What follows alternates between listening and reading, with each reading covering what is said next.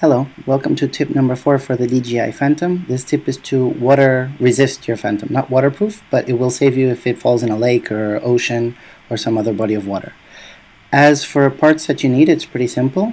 We start with the Phantom. So here you have mine, which has mounted the Grobners, the props, the 8x5, and the special adaptation from my other tip on how to reduce vibration.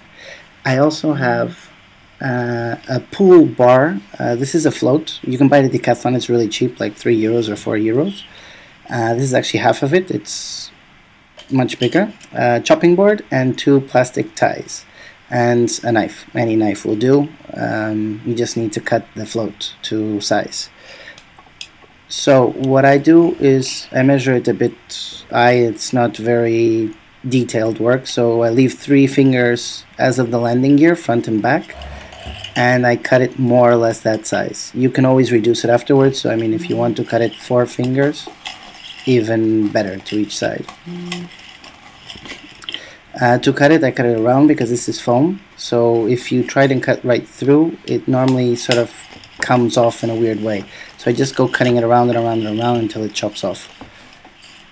And after you cut the first one, just make the same measurement for the second one. Again, nothing really technical, just more or less. It just needs to float, and the good thing about these floats, and the reason I bought them, is that they have a huge flotation ability, so you don't need a lot of material to support the weights of the Phantom.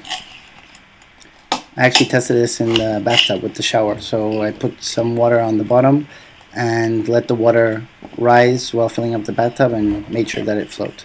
So when you have them, the next thing is making an insert in the middle, so more or less see the size of the landing gear, and make 1 good cut in the middle of the float. You see that I still do leave the 3 fingers on one side and 3 fingers on the other, more or less. It just has to be the size of the landing gear. So what I do is first make 1 cut as such. See that it's more or less the size that it could go in. Actually, just cut it a bit smaller, so here I go widening the cut a bit. There you go.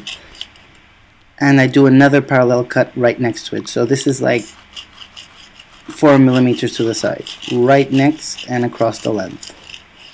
This is so that the landing gear will fit. I make 1 horizontal cut here and 1 on the other side, so I can take out the remnant foam. So you can see you just pull it out and it comes out pretty good. There you go. So you now have a vertical hole right in the center of the float that your landing gear will fit perfectly in.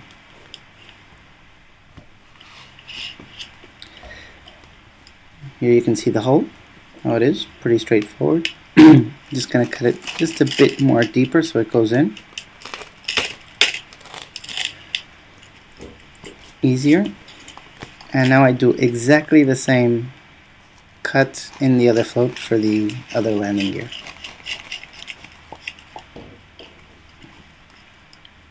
Same thing, so half a centimeter aside, 5 millimeters.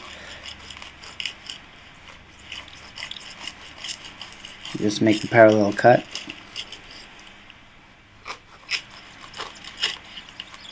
Here I missed a part, so here I go again.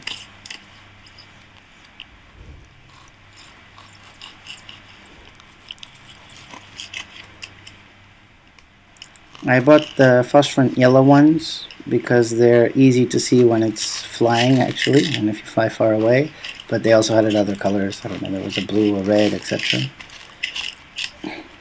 Here you see I can actually almost stick my finger in just to get the remnant foam out.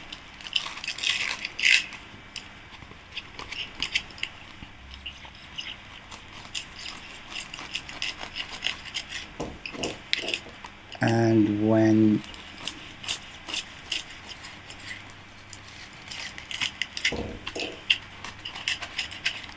you've got all the remnant foam out, you just slot in the landing gear on one side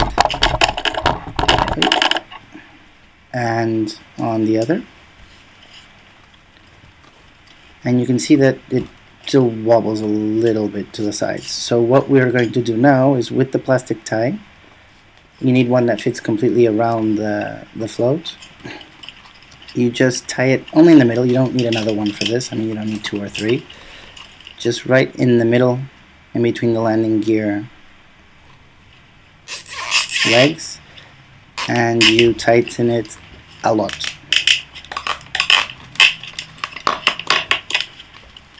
So the more you tighten, the better. Well, at least it doesn't cut into the float. So now you can see that with that tightened, the landing gear doesn't move at all with the float.